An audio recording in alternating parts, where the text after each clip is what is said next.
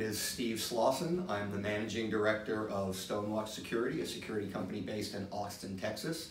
My first job was a Marine Corps Scout Sniper. What inspired me to pursue a career in technology?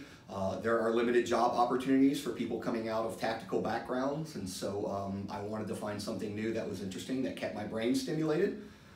Why am I passionate about your career? Working in the security field requires me to continually learn new things and never stop adapting to the changing technology landscape.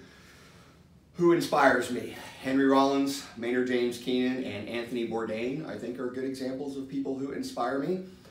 What would I tell a young person considering a career in technology? I would tell a young person considering a career in technology that the security area is the most fun and the most interesting, and that they should definitely do that. And I think that I don't know what else I would tell them. Sorry, you can edit that.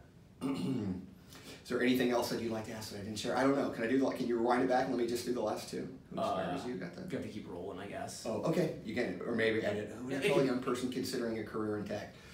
Study hard. Stay in shape, exercise, eat right, do all the things that make you a productive human, because the things that make you a productive human are also going to make you successful in the technology industry.